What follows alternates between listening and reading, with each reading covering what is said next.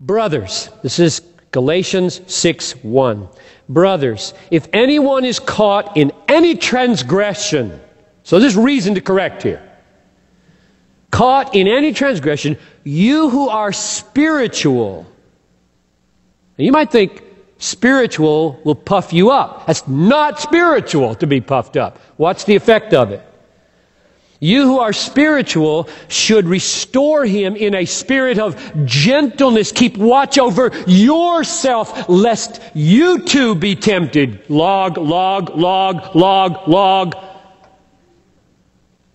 And here's Jesus' words. First take the log out of your own eye, and then you will see clearly to take the speck out of your brother's eye.